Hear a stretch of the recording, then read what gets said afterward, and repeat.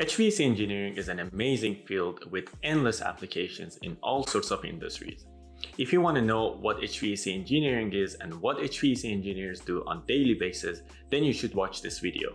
Hi, I'm Arman. I'm a professional HVAC engineer and I design HVAC systems on a daily basis.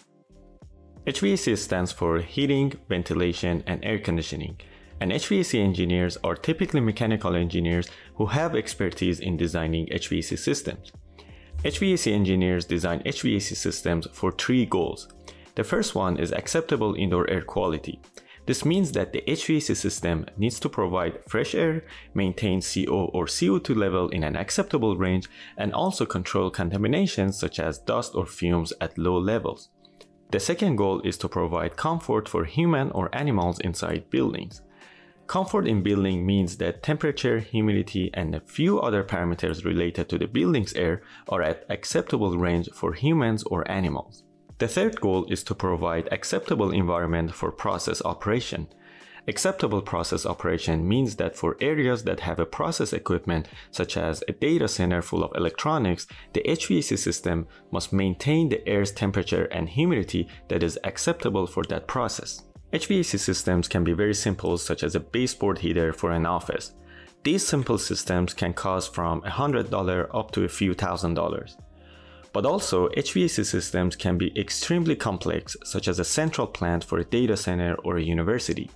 These complex systems can cost from $1 million up to $1 billion. To design HVAC systems, HVAC engineers use three concepts: thermodynamics, fluid mechanics, and heat transfer. From thermodynamics, they mainly use psychrometric chart and refrigeration cycles. And from fluid mechanics, they mainly use Bernoulli equation, steady-state flow analysis, and turbomachinery. From heat transfer, HVAC engineers use almost all the concepts that you see in heat transfer: conduction, convection, radiation, and mass transfer. HVAC engineers need to be familiar with these concepts, but they don't really need to do any hand calculation because almost all the calculations in HVAC system design are done by software. HVAC engineering is a very impactful field. About 50% of energy used in residential and commercial buildings is for HVAC system. So as you can imagine, designing an efficient HVAC system will help us to reduce our impact on global warming. An efficient HVAC system design will also help us to reduce our water consumption. On a normal day, an HVAC engineer engages in a few tasks. The first task is engineering analysis. This includes energy such as cooling and heating load calculation, air and hydronic distribution system design, and control system development.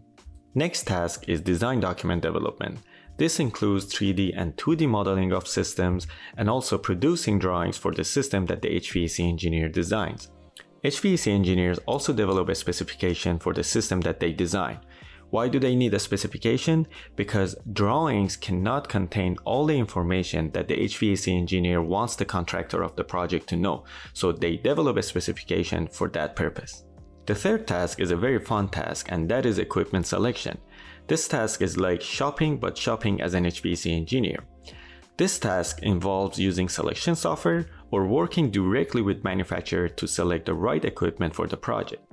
The last but not the least task is interaction with other teams or trades. This includes design coordination with other teams such as electrical engineers or structural engineers, and it also includes working with project owners to identify their needs. And finally, this task includes site and project visits. HVAC engineers use so many tools and software to design HVAC systems on a daily basis. The first set of software they use is engineering analysis software. They use these tools for load calculation, duct system design, and piping system design. The second set of tools they use is engineering modeling and drawing development software. This includes building information modeling or BIM and 2D or 3D modeling software. And the last set of tools that HVAC engineers use is selection software. This includes online equipment selection software, which are basically web-based software, or equipment selection software application, which are software or applications that are installed on computers. Thank you so much for watching this video. If you liked the video, please don't forget to subscribe. And if you have any questions, please post it in the comments and I'll make sure to check all the questions and answer them. And finally, if you want to know how you can become an HVAC engineer, please check out aeclearn.com with the link below this video.